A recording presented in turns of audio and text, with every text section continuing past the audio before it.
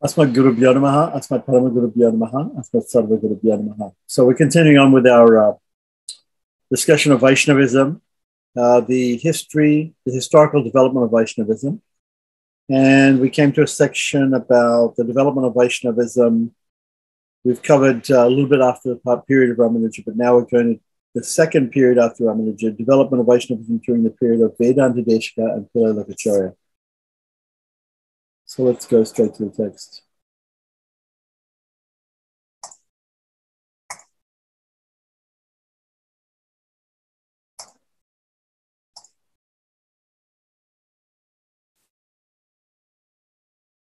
Okay, so development of Vaishnavism during the period of Vedanta Deshika and Pillai Lokacharya. The second and more significant development of Vaishnavism in the post-Ramanuja period comes from Vedanta Deshika, also known as Venkatanatha, 1268 to 1369. This is CE. These are his traditional dates. So traditionally 101 year life, and an illustrious successor to Ramanuja. In fact, his advent marks an outstanding milestone in the history of both the Vishishtadvaita Vedanta and Vaishnava theology.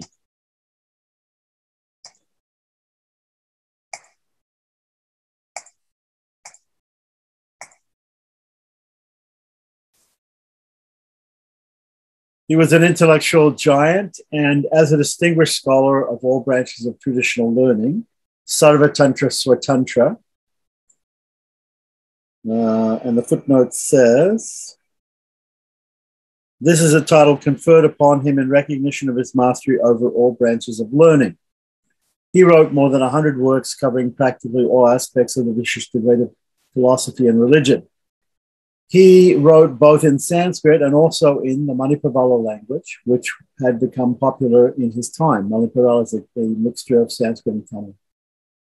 The philosophical works written in Sanskrit are Tattvamukta Kalapa, with his own commentary on it known as Sarvartha Siddhi, Adhikarana Sharavali, Nyaya Siddhanjana, Nyaya Parishuddhi, Shatadushani, Tattvatika, an incomplete commentary on Sri Bhashya, Tatparya Chandrika, which is his glossary on Gita Bhashya, Mimamsa Paduka, Sheshvara Mimamsa, Isopanishad Bhashya, Gadyatraya Bhashya, commentary on the three Gadjas of Ramanuja, Stotra Ratna Bhashya, which is, of course, a commentary on the Stotra Ratna by Alavandar Yamunacharya, Chadasloki Bhashya, commentary on two of Yamunacharya's or Alavandar's lyrics, and Gitartha Sangraha Raksha, which is a commentary on Yamuna's work on the Gita, Yamuna's work being Gitartha Sangraha. So his Vedanta Deshika's sub-commentary on that is Gitartha Sangraha Raksha.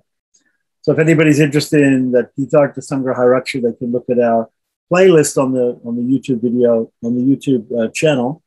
You can look up Gitartha Sangraha, and we have lectures by Dr. Arthur Narayana explaining the Gitartha Sangraha Raksha of Vedanta Deshika. Through these works, he strengthened the Vishishtadvaita philosophy on solid ground. The Rahasyatraya Sara and 33 other Rahasya Granthas, see VKSN Raghavan, History of Vishishtadvaita Literature, page 33 to 44, written in Manipavala language, strengthened the theological and esoteric doctrines of Sri Vaishnavism. So these are his Rahasya Granthas.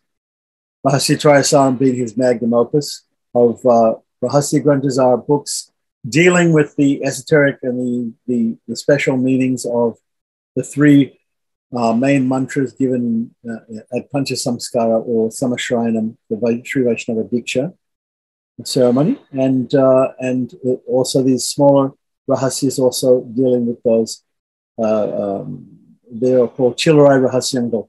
They are the small books, which we're also going through. If you look on the YouTube channel, we have several of these, which we've already gone through. Samparaya Parishuddhi, Tattva Navanitam,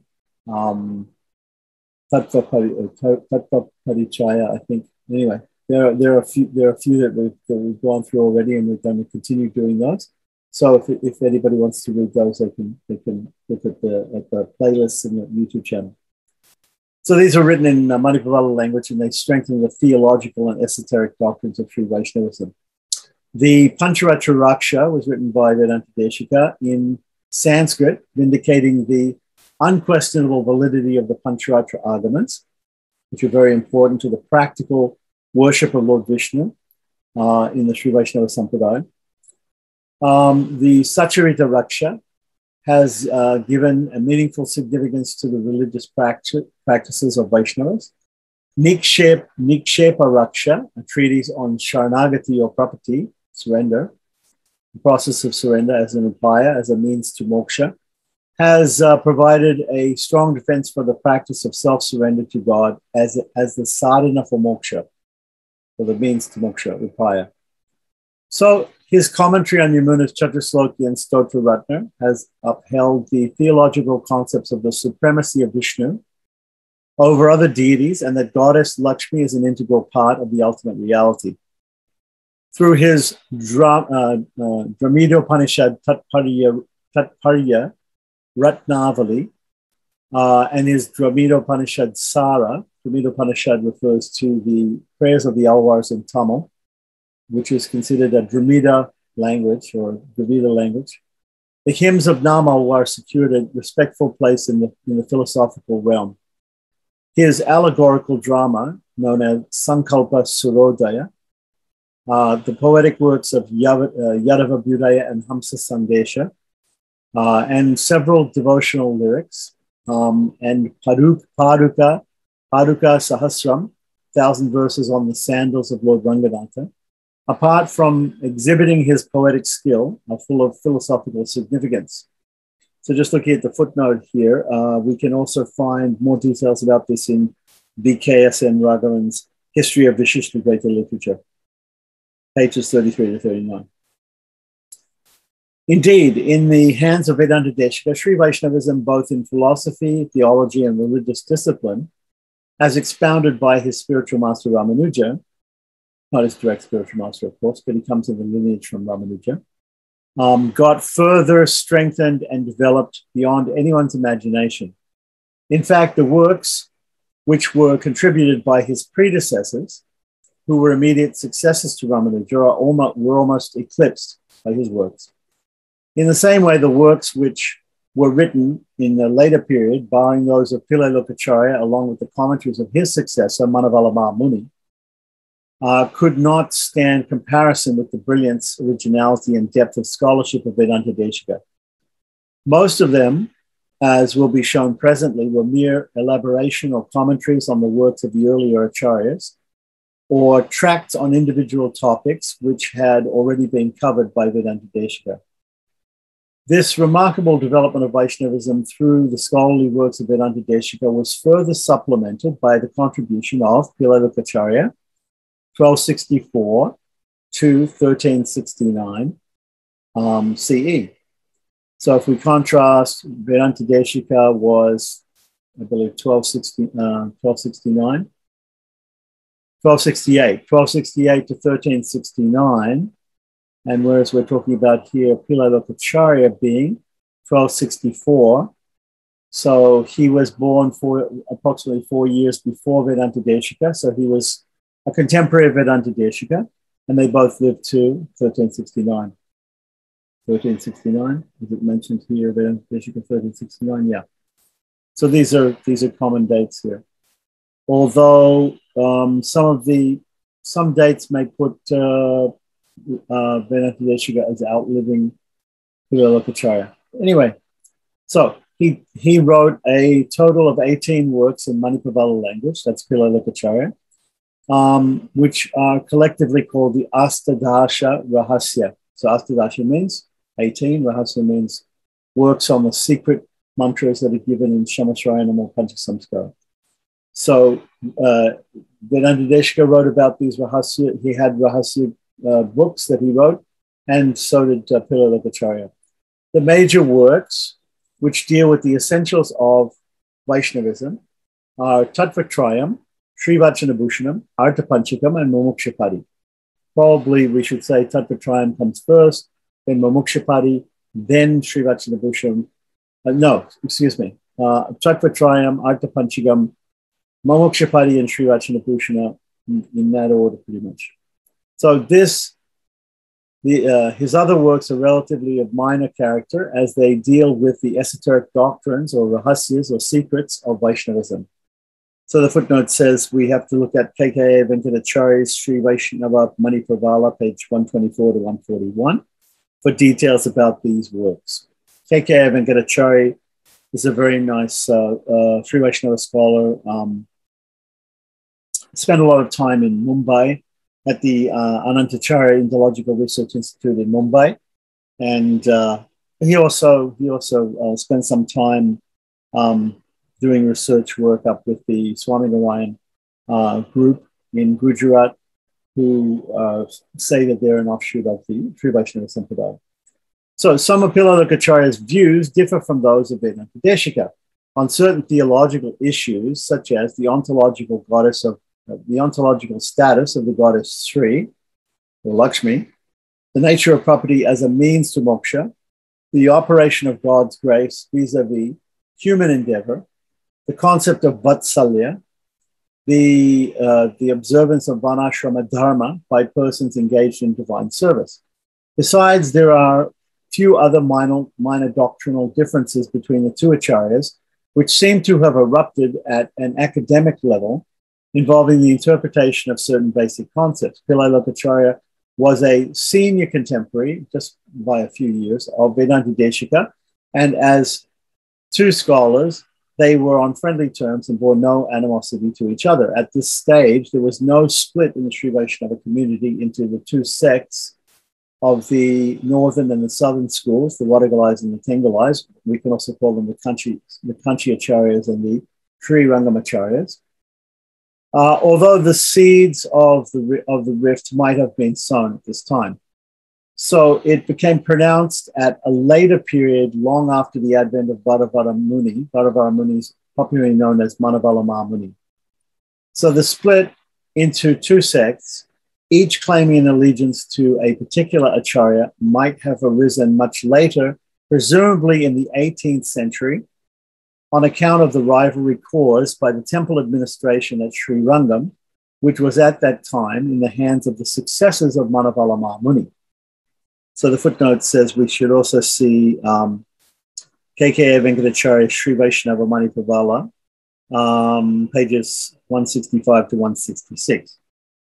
In terms of Vadagalai and Tengalai, the Kanchipuram Acharyas, the northern Acharyas, and the Sri Rangam or the southern Acharyas, literally meaning northern culture and southern culture, but they bear a different implication. The Vadagalais are those who lay greater emphasis on the Vedanta texts in Sanskrit, and the Tengalais are those that give more prominence to the hymns of the Alwars in Tamil. Actually, I would dispute this point that both the Vadagalais and the Tengalais praise both the Sanskrit and the Tamil hymns. But there does tend to be more Sanskrit philosophical books written by Vedanta Deshika. At the same time, we have great reverence for the Nalaya Divya Prabandham in Tamil of the Alwars by members of the Sri Vaishnava Sampradaya from both sects. So, however, in actual practice, the Vadagalais are those Vaishnavas who owe their allegiance to Vedanta Deshika, whereas Tengalais are those who trace their allegiance to Manavala Mahamuni. That's a better way to understand the difference between the two schools. The distinction between the two is based on the doctrinal differences on a few theological issues, right? There are 18 points of difference, some of which are of major significance, while many are of minor importance. Now, there are many more actual differences or slight differences, but they're codified in slokas and things as being 18. So these have been outlined in a work in the 19th century called Astadasa Bheda Vichar by Varavara Guru. So there was an acharya who wrote a book on this and really tried to delineate these 18 doctrinal differences or theological differences between the two schools. We shall discuss in the concerned chapters the important doctrinal differences and to what extent they are philosophically justifiable. For the present, we may take note of the fact that at the religious level, Vaishnavism grew on two parallel lines in the latter centuries as a result of these sectarian differences. But at a philosophical level, however, Vishishtadvaita Vedanta, as expounded by Ramanuja, has continued unaffected by these differences. Now we come to the development of Vaishnavism in the post-Deshika period, or we can say even the post-Pilalokacharya time, because Deshika and Pilalokacharya were contemporaries. So in the post-Deshika period, extending over 6 centuries, Sri Vaishnavism has, as it is popularly known, has developed on 2 parallel and systematic lines. One sect owing its allegiance to Vedanta Deshika and the other to Manavala Mahamuni. The Wadagalai sect has had a long line of succession of eminent acharyas.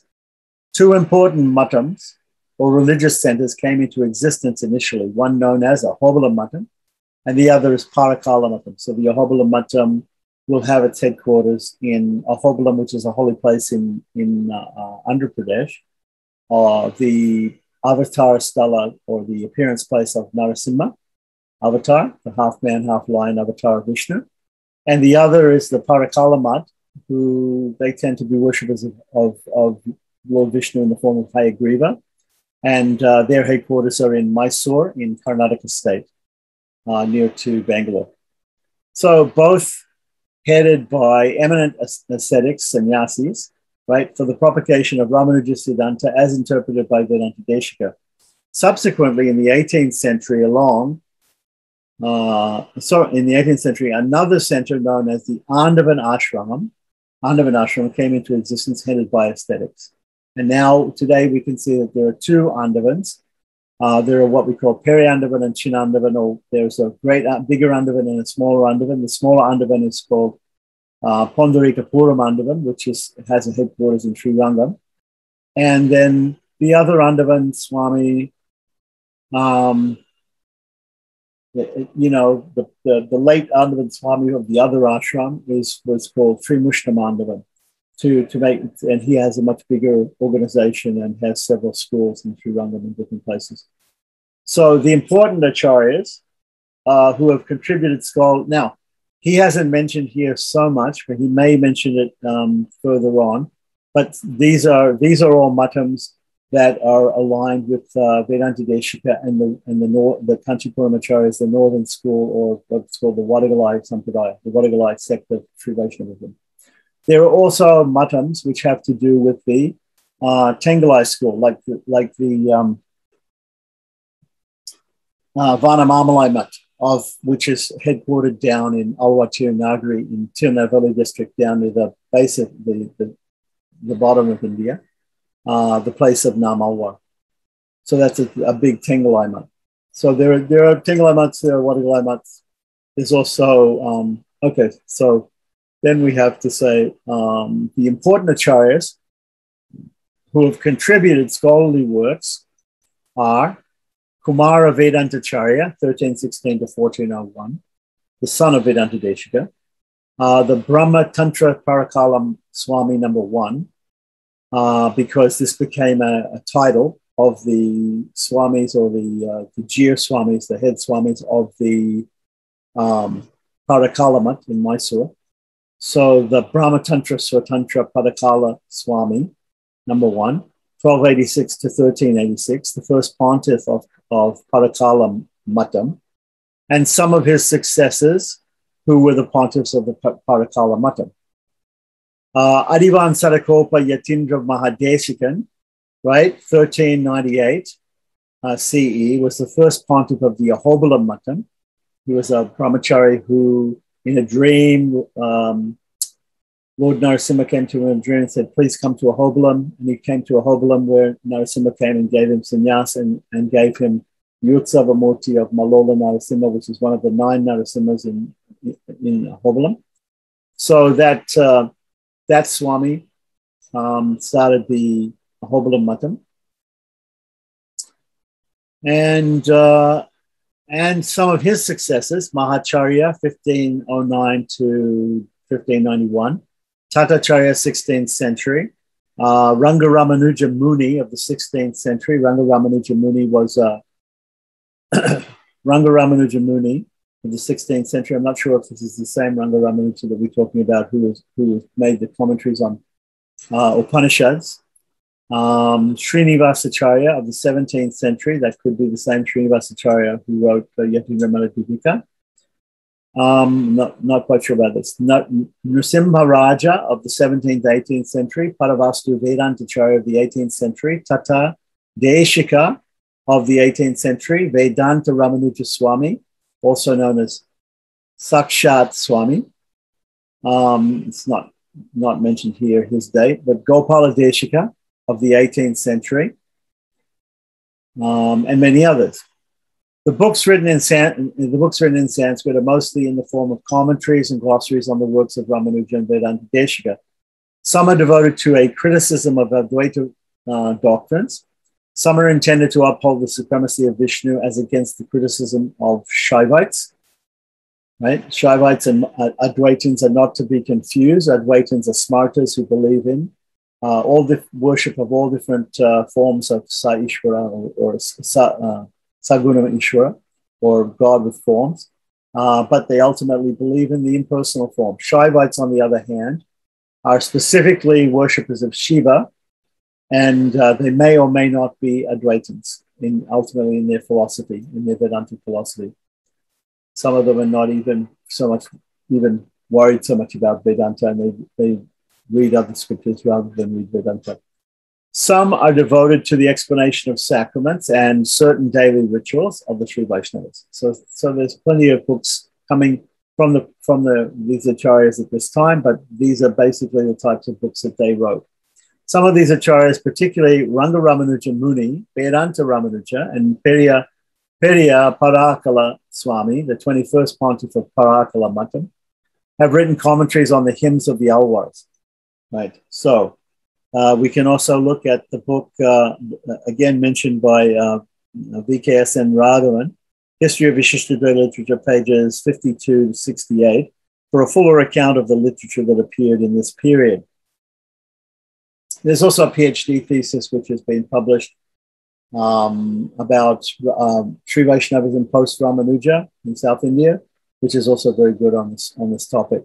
So the other school of thought, headed by Manavala Mamuni, the Tengalais or the Southern Acharyas, or otherwise called the Sri Rangamacharyas, has carried on the propagation of Sri Vaishnavism through a line of successive Tengalai Acharyas. Manavala Mamuni, also known as Vadavada Muni, was born in 1370 CE and lived up to 1443 CE. He has commented extensively on the important Manipravala works of Pilalokacharya, such as Momokshapadi and Sri Vachanabhushana, like that. So he also wrote commentaries on the works of other acharyas, one on the hymns of Periyalvar, the foster father of Andal, and three important works in Tamil, such as Upadesha Ratnamalai, Tiruvai Moli Nutrandari, and Arti Prapandam. His only work in Sanskrit is called Yati Raj Vimsati, which is 20 verses on Ramanuja, laudatory 20 verses on Ramanuja. He had a line of successors who spread his teachers all over the country. In fact, Manavala Mamuni had 8 main disciples who were named as the Astadigajas, the 8 directional elephants. Sometimes when you see a picture of a diagram of Vedic cosmology or Puranic cosmology, you see that the universe is held up by different things, and there are these 8 elephants in the 8 directions that hold up the planetary system. So these great 8 acharyas who were disciples of Manavala Mamuni and spread his teachings all over India, they were called the Astadigajas. So so then their works are mostly in Manipravalam language and are devoted to an exposition of the esoteric doctrines of Sri Vaishnavism and the hymns of the Alvars. The followers of Manavala Mamuni have generally given greater importance to the teachings of the Alvars. So, as in the school of Wadagalai, the Tengalai school of thought, too, had set up muttams or religious centers headed by one aesthetic, sannyasi, to propagate Vaishnavism. The chief muttams of the Tengalai school are the Vanamamalai muttam, near Nanguneri, near Tirunelveli in southern India, which I just mentioned, whose pontiff is called Vanamamalai Jia. The word Jia means the sannyasi head of a muttam. Tirumalai Jia muttam at Tirupati, because Tirumalai means Tirumala, means the Sri, the holy mountain. Right, one at Sri Rangam, known as Sri Ranganarayana Jia muttam, which is situated in North Uttara Street in Sri Rangam, just outside the northern entrance to the Sri Rangam temple. And that basically is considered to be the temple Jia, the sannyasi of the temple. And so his muttam is right near to Ranganayaki's Sannidhi, the Sannidhi of the consort of Lord Ranganatha Ranganayaki, Sri Devi's temple, which is right in the back of the Sri Rangam temple. So that is the Sri Ranganarayana Jia muttam. And the Yati Raja muttam in Melkote in Karnataka, which is near to Mysore. Right, there's a muttam called Yati Raja muttam. So all these muttams have served for centuries as important religious centers for the study of Vaishnava philosophy and propagation of Vaishnava religion. Development of other schools of Vaishnavism. So now we're going to talk a little bit about other schools of Vaishnavism that came after the Sri Vaishnava school, or also concurrent with some of the later developments of the Sri Vaishnava Sampradaya. So the historical account of Vaishnavism would be incomplete if we do not take into consideration the spread of Vaishnava movements in different ways in other parts of India. Though it is somewhat out of the scope of this book, a brief mention of the later schools of Vaishnavism is called for, only to emphasize the vitality and universality of Vaishnavism as a living religion of great antiquity. Ramanuja was the original exponent of Vaishnavism, both as a school of philosophy and a theological system. We have already noted how it developed under his guidance and was followed up by his devout followers through the centuries. So in the post-Ramanuja period, besides Sri Vaishnavism as it is practiced today by the followers of Vedanta Deshika and Manavala Mahamuni, we had several other schools of thought developed in the western, northern, and eastern parts of India by eminent acharyas and religious reformers such as Madhva, otherwise known as Madhvacharya, right? Nimbarka, Ramananda, Balabhacharya, and Sri Krishna Chaitanya, and Jnaneshwara. Madhvacharya was born in 1238 CE, nearly 200 years later than Ramanuja. Was an exponent of the Dvaita school of Vedanta, Dvaita meaning dualism. Though his dualistic system of Vedanta is different from that of Ramanuja, he was a strong upholder of Vaishnava theism. His teachings on Vaishnavism mark an important epoch in the history of Vaishnavism. Whether or not he was directly influenced by Ramanuja, he has undoubtedly developed the bhakti, or the devotional movement, initiated by Ramanuja, and further strengthened Vaishnavism by asserting that Vishnu is the very Brahman, and bhakti, or supreme devotion to the Lord, is the means to moksha, the liberation. He traveled all over India and spread Vaishnavism. His literary contribution to Vaishnavism is significant. So I don't think he's going to go exactly into that here. But Madhva wrote about 38 philosophical books called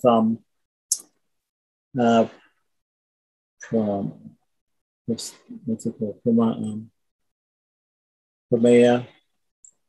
I can't think of it offhand, but he wrote about 38 or 39 books, and we can go into them some other time if people are interested. He wrote an independent work known as Vishnu Tattva Vinirnaya, or it's called here Vishnu Tattva Nirnaya, to establish the supremacy of Lord Vishnu.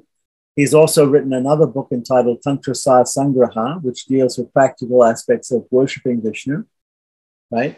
He also wrote another book, Sadachar Shmriti, which is more or less like the Nitya Grantha of Ramanuja. It's about daily worship, or daily activities. He accorded greater authority to the Bhagavat Purana, and wrote a commentary on it. Although his Bhagavad Purana may be slightly different, have slightly different content than the other Bhagavad Purana, which is commentated on by Gauri Vaishnavas and Vallabha Vaishnavas and Nimbarka Vaishnavas, etc. So he accorded greater authority to the Bhagavad Purana, whereas the Sri Vaishnavas had accorded greater authority to the Vishnu Purana. Madhva holds in great esteem the Pancharatra Agamas. So Madhva also follows the Pancharatra Agamas, and you can see that in the book Tantra Sangraha, the influence of Pancharatra Agamas. The Bhakti movement initiated by Madhva was carried on further and spread all over the country by his able disciples Jayatirtha and Vyasaraya. The latter promoted the devotional movement known as the Dasakuta. So sometimes Madhvas talk about two sections of their Sampradaya, the Dasakuta and the Vyasakuta. The Vyasakuta people are more interested in reading Vedanta and studying, and the Dasakutas are more interested in singing the names of God and that sort of devotional activities. So the latter promoted the devotional movement known as Dasakuta, comprising a band of saintly persons singing devotional songs. Notable among these are Purandara Das and Kanaka Das. There are these dasas of Karnataka, also Jagannath Das. There are these other dasas, and so some of them were Sudras, some of them were not Sudras. But they sang. Purandara Das is considered to be an incarnation of Narada Muni, Narada Rishi, and he's also said to have made 100,000 bhajans, but we don't have, of course, that many bhajans today. But there are many of these bhajans and songs and devotional songs by Purandara Das and Kanaka Das, which are still very popular today, whose songs have greatly popularized the bhakti cult, of the cult of devotion to Lord Vishnu. So basically, the Vaishnavism of Madhva is not very different from that of Ramanuja, though there are some doctrinal differences in respect to certain theological details. However, Madhva's Vaishnava theism had far-reaching influence on Chaitanya and the Maharashtrian saints. So Chaitanya was, of course, a Bengali saint, and the Maharashtrian saints like Janeshwara, there are some others, Ekanath. Ramananda, 1300 to 1411, another important religious reformer of northern India, was deeply influenced by the teachings of Ramanuja and spread the universal gospel of bhakti. And one of the great things about Ramananda was that he was a very big social reformer, as many of these Vaishnavacharyas were, and he completely spoke about in his sect. He completely rejected the idea of classifying people by their caste, by their birth caste. So casteism was thrown out of Ramananda Vaishnavism. And also, he specifically was a worshipper of Lord Rama, Sita Rama, and Rama. So he regarded Rama, one of the incarnations of Vishnu, as Brahman, as the supreme Brahman. Though through his 12 devoted disciples, he preached the religion in the mother tongue of the people, which was a form of Hindi. And so we have, the northern Indian Hindi belt of India, where there's a lot of followers of Ramananda.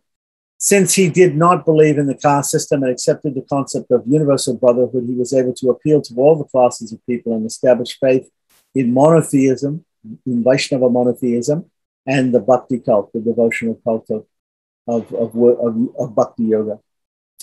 Kabir, born in 1338, was one of his greatest disciples. Kabir is honored by the Muslim community and also by the Hindu community in India. Tulsidasa, 1532.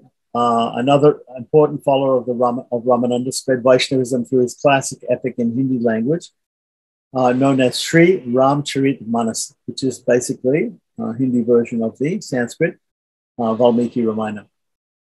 So Nimbarka, a Telugu Brahmin who lived in the latter part of the 12th century AD after Ramanuja, was the founder of Dvaita Vedanta, right? He developed the Vaishnava cult under the name of Sanat Kumar Narada Sampradaya, which is similar in several respects to that of Ramanuja. He maintains that Brahman is Radha Krishna, possessing the 6 principal attributes, right, that we talked about: Jnana, Aishwarya, Bala, Kriya, Jnana, Shakti, Aishwarya, and many other auspicious qualities. He was also influenced by the Pancharatra, although he did not advocate temple worship. The thing about Nimbarka is the Nimbarka and Balabhas, and even the Gaudiyas to a certain extent, they tend to worship Radha or Radha Krishna, Krishna or Radha Krishna, and worship them in more of a palace type setting or a house type setting, which they call a Haveli, rather than a temple, a mandir. So he has accepted property as a means of moksha. So in Nimbarka Sampradaya, they've also taken this idea of property or self-surrender as the means to moksha. He had a large number of followers who spread the Radha Krishna cult, which is a type of Vaishnavism. Now, Ballabhacharya, the founder of Shuddha Advaita Vedanta, who was born in 1478 AD, was the son of a Telugu Brahmin in Raipur, Madhya Pradesh, advocated yet another type of Vaishnavism. According to this school, the Bhagawan of the Bhagavad Purana, or Lord Krishna, is the highest Brahman. Suprapersonal Purushottama with a divine body or Vigraha. Purushottama is also the name given by Nimbarka to the Supreme Godhead. So here we see he's saying Ballabhacharya also uses this word Purushottama to mean Lord Krishna. So suprapersonal Purushottama with a divine body, Vigraha, made of bliss, Ananda.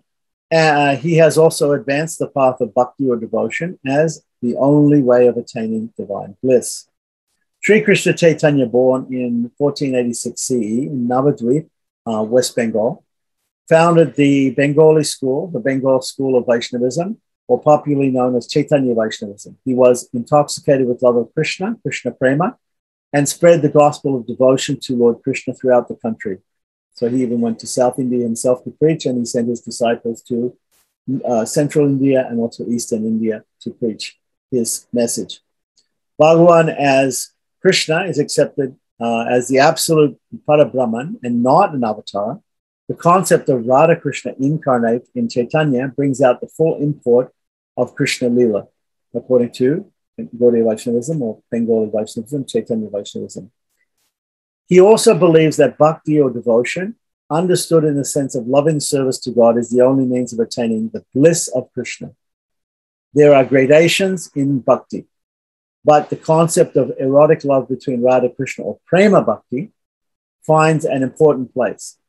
Jayadev Goswami, or Jayadev, one of his followers, who actually preceded him by 100 or 200 years, has immortalized this concept in his lyrical poem called Gita Govinda. It captured the imagination of the people so greatly that the bhakti movement based on Radha Krishna cult spread quickly in the eastern part of India. So that was in the central part, in Vrindavan area around Mathura, Vrindavan, which is just south of Delhi. Also, the 3 centers, there's one center, another center in Bengal, another center in Orissa at Puri Jagannath. So he was one other important Vaishnava movement, which took its root in Assam, which is in eastern India, beyond Bengal, was headed by Shankaradev, born 1449 CE. He was greatly influenced by the philosophy of Ramanuja. He traveled widely all over the country and spread Vaishnavism, which may be called Assam Vaishnavism or Neo-Vaishnavism, even throughout the country. Even you can go to Vrindavan and you can see some of these Assamese, Manipur, Tripura temples of this type of Vaishnavism. Following the teaching of the Bhagavad Purana or the Srimad Bhagavatam, he emphasized the bhakti movement or devotional movement and preached a religion and philosophy similar to that of Ramanuja. Gyaneshwara, 1271 to 1293, is the founder of the Bhakti school in Maharashtra, which is Western India. Lord Vishnu is worshipped as Vithoba or Vittala. So this is, for if you want to understand this, the word Vishnu became Biti in Kannada, in Vitala in Maharashtra, right? The deity in Pandharpur temple is worshipped as Panduranga Vittala. Panduranga Vittala. So he advocated, and he has his consort, he's Krishna, and he has his consort Rukmini. So when Krishna, his main queen in Dwarka was Rukmini. So the deities of Rukmini Vittala are in the temple in Pandharpur. Pandharpur is also known as a Bhajan Kshetra. So there's a very famous type of kirtan which is done in Pandharpur, or by the people who follow this type of bhakti. He advocated bhakti or devotion to God as the only means of realizing God. Following the teaching of the Bhagavata, the Bhagavad Purana, again, he emphasized the 9 forms of bhakti, each having its own efficacy in securing salvation. So there are 9 forms of bhakti which are mentioned in the Bhagavata. Shravanam, Kirtanam, Vishnu Smaranam, Parasevanam, Archanam, Vandanam, Dasyam, Sakyam, Atmani, Vedanam. The great devotee Prahlad has enunciated these 9 types of bhakti in the Bhagavatam. So here it's just saying that Ganeshwar was explaining that each one of these can be used as a means to realize God or to attain moksha, liberation. So his teachings caught the attention of a large number of devotees in Maharashtra. There appeared several mystics and bhaktas of God, such as Namadev, Ekanath, Tukaram, and Ramdas in that area, in Maharashtra. Namadev, 1270 to 1350, born in a tailor's family, became an ardent devotee of Lord Pandarinatha, and his devotional outpourings to this Lord are embodied in his abhangas, which are his devotional lyrics, right? Which have moved the hearts of devotees all over Maharashtra. Ekanath, 1533 to 1598 CE, dedicated himself to the service of God by singing Sankirtans. Sankirtans are devotional songs in Marathi language, which is the native language of Maharashtra. Tukaram, 1607 to 1649 CE, the son of a farmer near Pune. Pune is just west of Mumbai, or Bombay. Not west, east. East, west would be in the ocean. Okay. East of Mumbai, Pune, advocated the service to God as more important than salvation. So this is also seen in the Sri Vaishnava Sampradaya, and many Vaishnavas, they're more interested in actual service to God, service to the Lord, to Lord Srimanarayana, to Lord Vishnu, to Krishna, right, than actual liberation, right? So whether the service here or service in God's heaven, then it doesn't, it's service which is most important for the Vaishnavas. So Ramdas, 1608 to 1681 CE, was an ardent devotee of Rama and emphasized the performance of duty with the heart set on God. Among recent Vaishnava development, we must take note of the Krishna consciousness movement in the different parts of the world founded by Bhaktivedanta Swami Prabhupada, who was a follower of the Chaitanya school of Vaishnavism. This modern movement has captured the attention of a large number of people in the United States of America and other parts of the world. They believe in the worship of Radha Krishna as a supreme being. The worship takes the form of kirtan, or chanting the name of Hare Krishna. It has become so popular that one can witness large numbers of ardent devotees participating in it all over the world. The followers of this cult have adopted the Bhagavad Gita and the Bhagavad Purana as two important religious texts. They follow daily religious observances on the pattern of Chaitanya Vaishnavas of Assam and Bengal. As devotees of Lord Krishna, they are Vaishnavas. Their missionary zeal has taken Vaishnavism to many parts of the world. Thus, it may be observed that Vaishnavism as a living monotheistic religion is very ancient, going back to Rig Vedic times. It has developed itself and grown steadily through the several centuries, right through to the present day. Though it has assumed different forms in different periods, it's basically the same religion, as it believes in the exclusive worship of Vishnu or any one of his manifestations such as Rama, Krishna, Govinda, and Panduranga. Bhakti or devotion plays an important role as a means of salvation. There may be differences in the external forms and observance of certain daily rituals, including mode of worship, to suit the conditions of different regions, but the basic tenets of Vaishnavism have remained unchanged. The vitality of this religion lies in its universal appeal in terms of reciprocal love of God and God's love to the bhaktas, to the devotees, and thus promoting promoting of universal brotherhood. Now, the source books for Vaishnavism. Okay, so we'll just, in summary, we'll go over the source books of Vaishnavism. Before we go into a discussion of the philosophical and theological doctrines of Vaishnavism, we may note the source books for our study of this subject. So he's condensed it all down, and he's obviously you have to go to these sources if you really want to know the subject. A religion which has grown over a period of many centuries has, to its credit, a very extensive literature. We may, however, record the important source material for the benefit of research scholars, and also to indicate the authoritative original sources from which the present book is written. The following are important source material. Number one, the Vedas. The Rig Veda Samhitas. In particular, the hymns referring to Vishnu, the Vishnu Suktas, Purusha Sukta, which is Rig Veda 1090, the Sri Sukta, which is coming in as a Kila or an appendix section to the Rig Veda, along with the commentaries by great Vaishnavacharyas on these texts. Number two, the Taittiriya Samhita. Number three, the Satapatha Brahmana, right? Number three, the Taittiriya Aranyaka. The Taittiriya Aranyaka. Number two, so those are the Shruti texts, the Vedic texts. And then we have other Shruti texts called the Upanishads. So we dealt with the Samhitas, the Aranyakas, and the Brahmanas. And now we have most important for Vaishnavism, the Upanishads, the following Upanishads out of 200 or the general normal list is about of 108 Upanishads, but here are the important ones for Vaishnavas.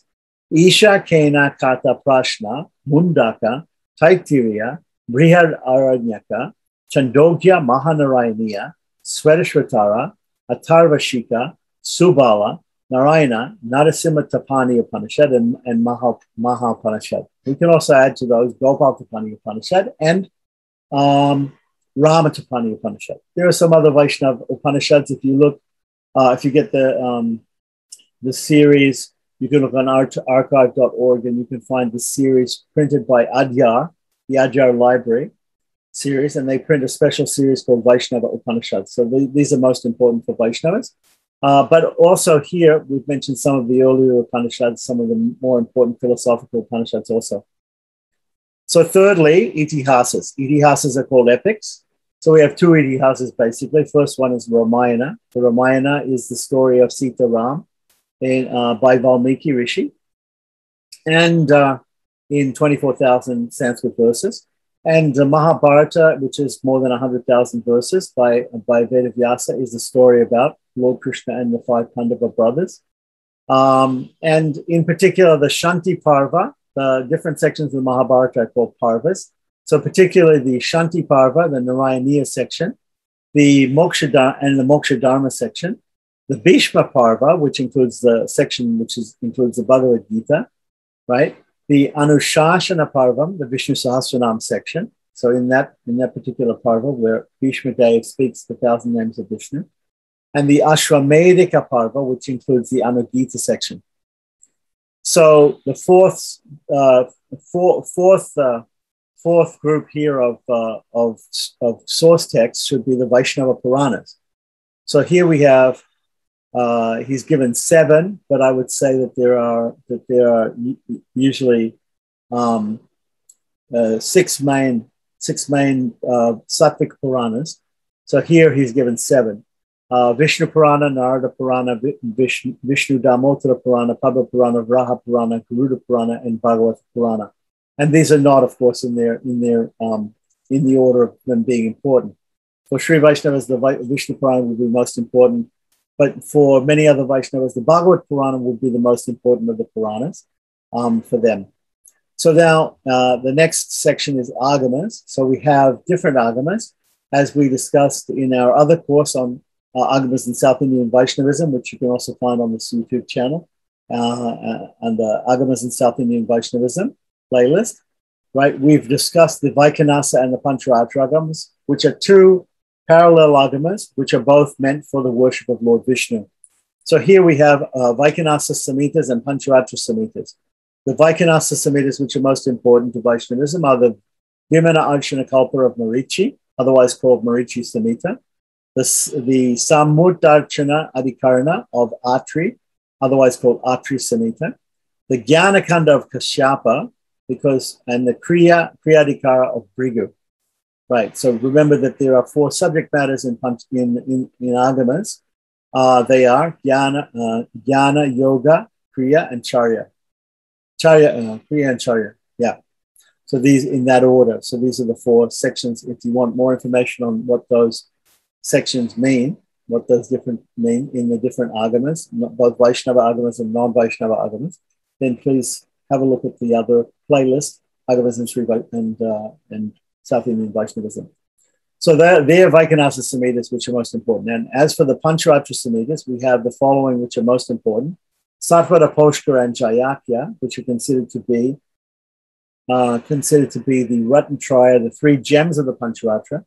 Parameshwara, Padma, and Ishvara, which are the commentaries of those three gems. Parama Samhita, Lakshmi Tantra, Ahibhagnya Samhita, which are also considered Vishvaksena Samhita and Naradiya Samhita. So these are all very important Pancharatra agamas, Samhitas.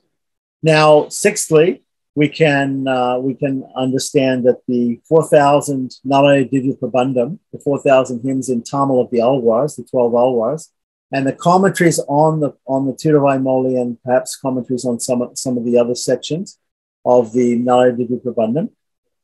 And here, so the Nalaya Divya, the 4,000 hymns themselves are very important. And here are the principal commentaries. The first one is the Arayira Padi of Pilan. So Pilan wrote 6,000, right? Arayira Padi means 6,000 verses, right? A commentary on the 4,000 verses of the Alvars. Om Pattiyayira Padi, which means the 9,000 of Nanjir. Ranga Ramanuja's Om Pattiyayira Padi in Sanskrit, also 9,000 verses in Sanskrit commentary. The Alagya, it's called Alagya, here it's written Alahia, but Alagya means a beautiful. Alagya Manavala means beautiful bridegroom. Alagya Manavala Jir is a sannyasi, name of a sannyasi. Panir Ayer Rapadi. And my Tamil fails me here as to what Panir Ayer Rapadi means, but it's also a number of verses. Periya Parakala Swamis, Padininayira, Padi. Perivachan Pillai's Irutpatunalayira, Padi. Varakatira Vidi Pillai's Edu, which is also called which is the full name of the Edu, or you can just call it Edu, but the full name of the Edu is the Mupattiyayira Padi, which means the 36,000 verses. And then we have Vedanta Ramanuja's Irupatta Nalayira Padi. Okay. So then we have Yamunacharya's works. Yamunacharya's works were basically these four: Siddhi Traya, which is Ishvara Siddhi, Sambit Siddhi, and Ishvara Siddhi, Sambit Siddhi, and Tattva Siddhi. I'm not sure, but there's three siddhis which are together called Siddhi Traya. Okay, then we have Aga Brahmanya, which is his book supporting the Pancharatra, the authoritativeness of the Pancharatra agamas, right? Stotra Ratna and Chatusloki. For those of you who are interested in Stotra Ratna, we have a playlist on the YouTube channel with Dr. Tirunarayan explaining Stotra Ratna, the 65 verses on the glories of Lord Sriman Narayana. Alavanda Yamunacharya, with a commentary by Perivachan Pillai, all 65 verses, and then Chatur Sloki, which is four verses on the goddess Lakshmi. We don't have that on the YouTube channel yet, but probably we'll put that up sometime. And then the Gita Sangraha, which is 32 verses, giving the essence of the Bhagavad Gita. Now, then after Yamunacharya or Alavanda, we have Ramanuja's works. So Ramanuja had 9 works, right, which are mentioned here as Shribhashya, which is his magnum opus on the Brahma Sutras, on the Vedanta Sutras, his commentary on the Vedanta Sutras, Vishishtadvaita commentary on the Vedanta Sutras. And it also has a commentary on it by Sudarshana Suri called Shruta Prakashika. Vedanta Deepa and Vedanta Sara, which is put on one line here, which are also they're smaller commentaries. Vedanta Deepa is a slightly smaller commentary than Shribhashya. Vedanta Sara is a very condensed commentary on Shribhashya or on Vedanta Sutras, right? Then we have Bhagavad Gita Bhasya commentary on the Bhagavad Gita. Vedanta Sangraha, which is about the Upanishads, an explanation of the supremacy of Vishnu in the Upanishads and major themes in the Upanishads. The Gadyatraya, which is normally listed as 3 works, but here is listed as 1 work. There are 3 Gadyas or prose works by Ramanuja, which are Sharanagati Gadya, Sriranga Gadya, and Vaikuntha Gadya, about Sharanagati or property or surrender to God as a means to liberation. Sri Rangam, about the glories of Lord Ranganatha and Goddess Ranganayaki and the temple in Sri Rangam. And Vaikuntha, all about the glories of the supreme Paramapada, of the supreme destination of for moksha, or the Lord Vishnu's heaven, called Vaikuntha. So these are the 3 Gadyas. And then we have the Nitya Grantha. Nitya Grantha, which again is a book, a simple book for the followers of Ramanuja to follow daily practices and how to worship the Lord and how to observe the 5-fold Vaishnava day of Abhigamana, Upadana, Ija, Swadhyaya, and Yoga, divided up into these 5 sections, the day of the Vaishnava, where he worships the Lord in different ways. So then after that, we have Srivatsanka Mishra, right? Srivatsanka Mishra, also known as Kuresha, right? Who wrote what we call Panchastavas or five stotras in Sanskrit, which are highly philosophical. And so they're called Ati Manusha Stava, Sri Stava, Vardaraja Stava. And you can see what they're about. Sri Stava is obviously about Goddess Lakshmi. Vardaraja Stava is about the Lord in Kanchipuram. Vaikuntha Stava about Vaikuntha. Sundara Bahu Stava and Ati Manusha Stava are about particular deities of the Lord Sriman Narayana. Sundara Bahu means one who has beautiful arms. Ati Manusha Stava means the greatest, the supreme person, like we say Purushottama. So, okay, so then we have Parasara Bhatta, and these are, we'll notice that these the works of these acharyas come in a different lineage.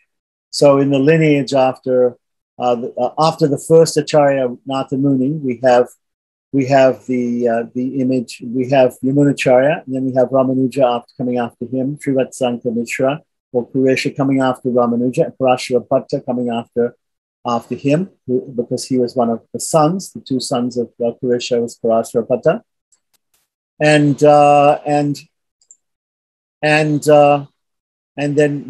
so Parashara Bhatta, right? One of the sons of Kuresha or Srivatsanka Mishra, the other son being Vedavyasa Bhatta. So Parashara Bhatta, and Parashara Bhatta is normally just called Bhatta, right? We understand if we say Bhatta, we mean Parashara Bhatta. Bhagavad Guna Darpana, which is his commentary on the Vishnu Sahasranama, 1,000 names of Vishnu. Ashta Shloki, which is 8 slokas. Sri Gunaratna Kosha, about the qualities of Goddess Lakshmi. Sri Rangaraja Stava, which is about Lord Ranganatha. And then we have his disciple, Nanjir, who was a sannyasin.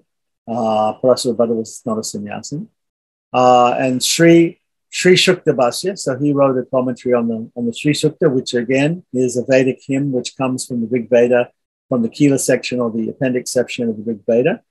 Then we have Vangi Vamsheshvara, who wrote Vangishvara Karika, right, also known as Anika Karika, which is another book. Like Parasarabhadra also wrote a small book. I'm not sure what the name of it was, but on just like Ramanuja's Nitya Grantha on the daily activities of Vaishnavas. So this Vangi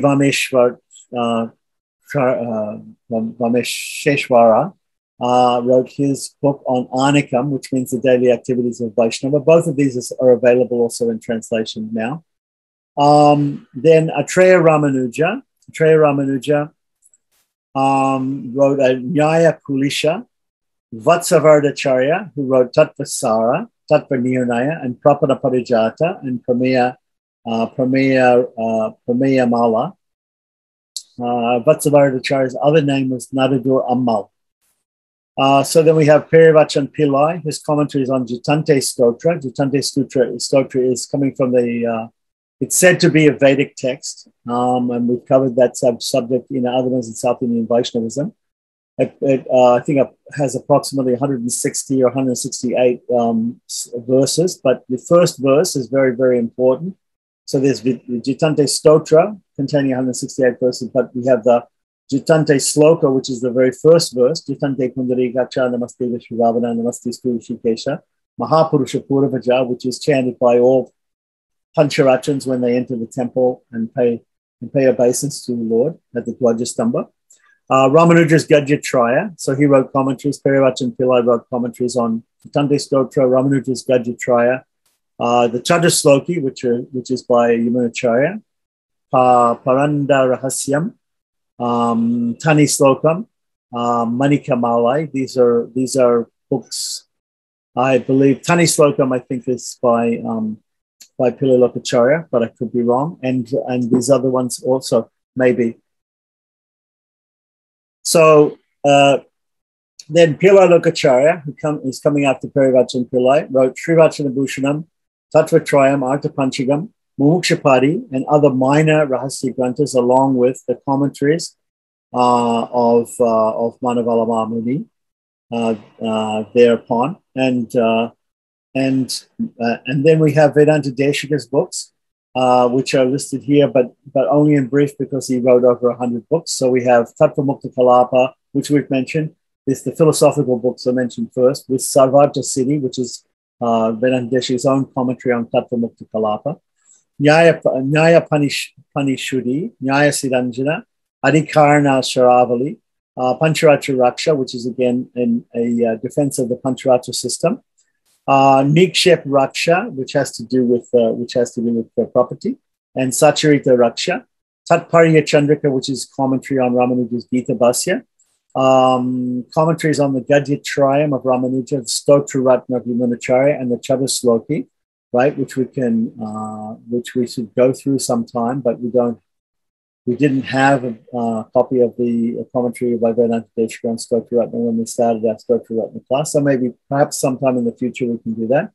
Isavasya Upanishad, which is available in translation, the commentary by Vedanta Deshika into English. Dramita Upanishad Sara, Dramita Upanishad Tatparya Ratnavali. Rahasya Traya Sara, which is his magnum opus of his Rahasya Granthas, and other Rahasya Granthas called Chilaya Rahasyangal in Manipavala. And then we have, of course, Sankalpa Surodaya, and we have Hamsa Sandesh, and one other book, some plays that he wrote, and all the stotras that he wrote. During the 7 centuries following Vedanta Deshika and Pililokacharya, several works both in Sanskrit and Manipavala language have been written by Vaishnavacharyas and eminent Vaishnava scholars belonging to both Vadagalai and Tengalai sects. As observed earlier, most of these books are in the form of further commentaries, glossaries on the hymns of the Alvars and works of Ramanuja, Vedanta Deshika, and other earlier acharyas. The independent treatises, right, which have come up in this period are generally in the form of tracts to elucidate the esoteric doctrines, right, mostly connected with the Diksha mantras, the mantras that you receive at Samashrayanam or Prapati, Panchasamskara. Since these works cannot be strictly considered as original contributions, they have not been mentioned here because they're mainly commentaries, right? Whether they are used, references have been indicated in the footnotes and in the bibliography. The literature on Vaishnavism is very extensive, and exhaustive study of all this literature would run into many volumes. It is not the purpose of this book to present the history of Vaishnavism. Its scope, as explained in the introduction, is confined to present the fundamental philosophical and theological doctrines of Vaishnavism, as propounded by Ramanuja and his followers, on the basis of authentic original source books.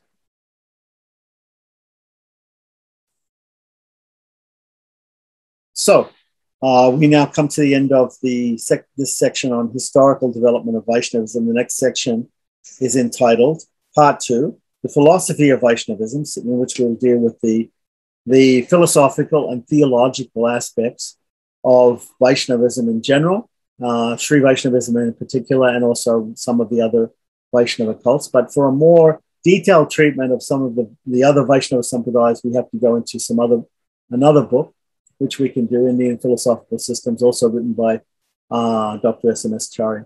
Om Namo